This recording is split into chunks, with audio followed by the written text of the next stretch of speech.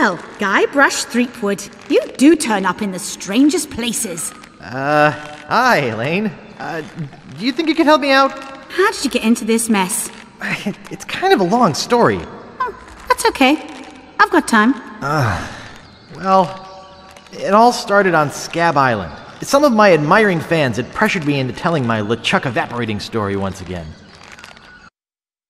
Deep in the Caribbean, Scab Island.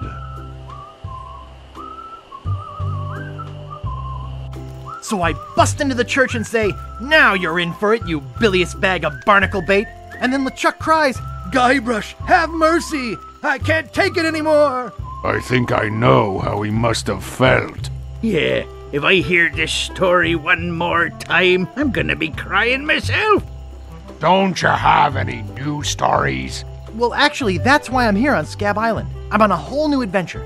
Growing a mustache? No, bigger than that. A beard? No, I'm in search of treasure. The biggest treasure of them all. A treasure so valuable and so well hidden that it haunts the dreams of every pirate on the seas. You mean Big Whoop? None other.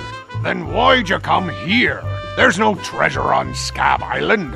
Well, I didn't know that before. Now I'm trying to charter a ship and look someplace else. When I return, I'll have riches galore and a whole new story. Or you'll have died trying. Either way, we won't have to hear about LeChuck anymore.